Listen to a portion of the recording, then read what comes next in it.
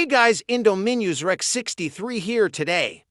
I'm going to talk about Jurassic 7 for what dinos are going to appear in the new movie. So let's begin.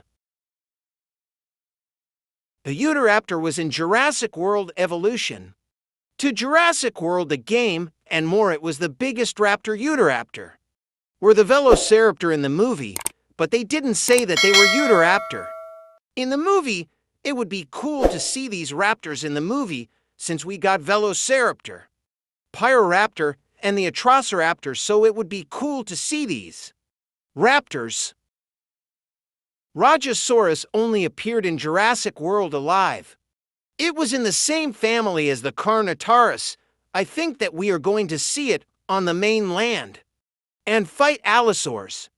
Or the Carnotaurus, maybe even a Suchomimus, since that it is going to be in Jurassic World Chaos.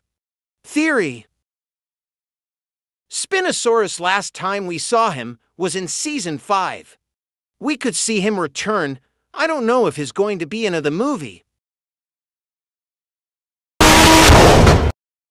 Suchomimus is going to appear in Jurassic World Chaos Theory. So I think that Suchomimus will hunt the main cast, sometimes might fight Carnotaurus allosaurs. Or even a Baryonyx, if there's one out there.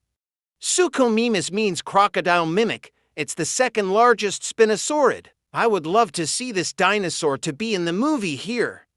Come my three last dinos. Let's see what else is inside.